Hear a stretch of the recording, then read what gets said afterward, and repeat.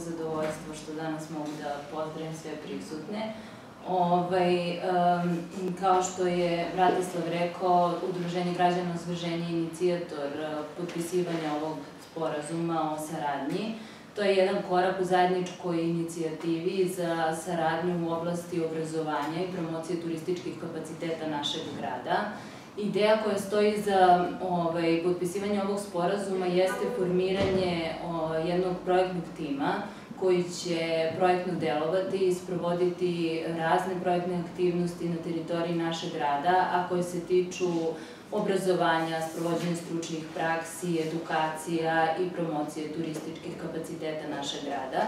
Inače, Udruženje građana Osveženja od svog osnivanja već sada davne 2009. godine se bavilo mladim ljudima. To je bila naša ciljna grupa i jeste još uvek.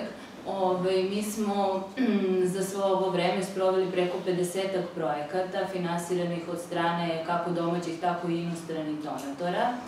I sve više se bavimo obrazovanjem i promocijom i implementacijom dualnog obrazovanja u našem gradu. Pa samim tim smatramo da možemo dati veliki doprinos potpisivanju ovog memoranduma.